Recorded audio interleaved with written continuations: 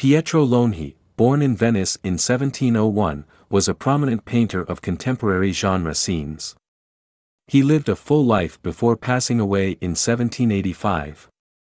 Longhi was a part of the art movement known as the Rococo period, and his paintings reflected this style with their light colors, soft lines, and emphasis on frivolity. He was also known for his depictions of everyday life, particularly amongst the middle and lower classes, and his works often showcased social interactions and customs of the time. Additionally, Longhi was fascinated by theater and often painted scenes of actors both on stage and behind the scenes.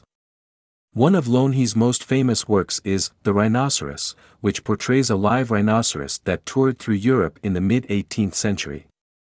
Longhi painted the rhinoceros as a curious and exotic creature in a scene that features Venetians from different walks of life observing it.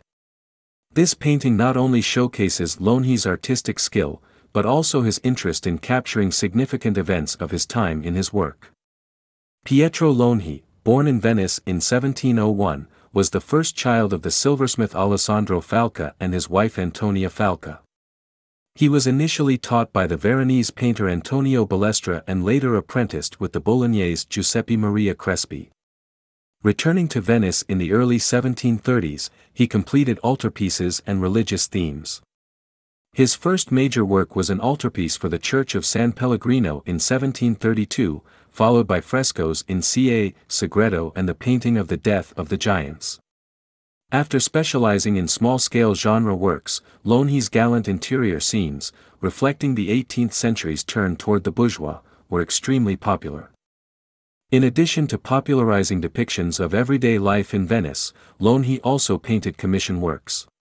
This included documenting the 7 Catholic sacraments, as Crespi had before him, in the Pinacoteca Carini Stampalia. Longhi was also director of the Academy of Drawing and Carving from 1763. During this period, he worked extensively with portraiture and was actively assisted by his son, Alessandro.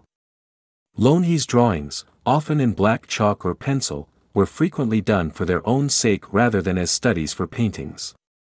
Longhi died following a short illness on May 8, 1785.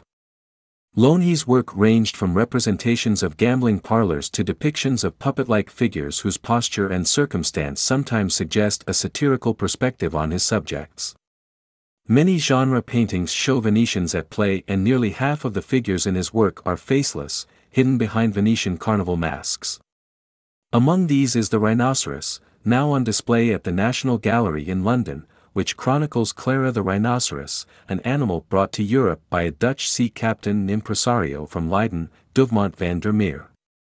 Other paintings depict the daily activities of Venetians, such as the Little Concert and the Pharmacist.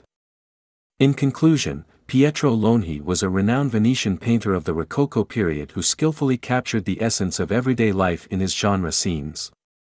His use of light colors, soft lines, and attention to detail reflected the frivolity and customs of the time.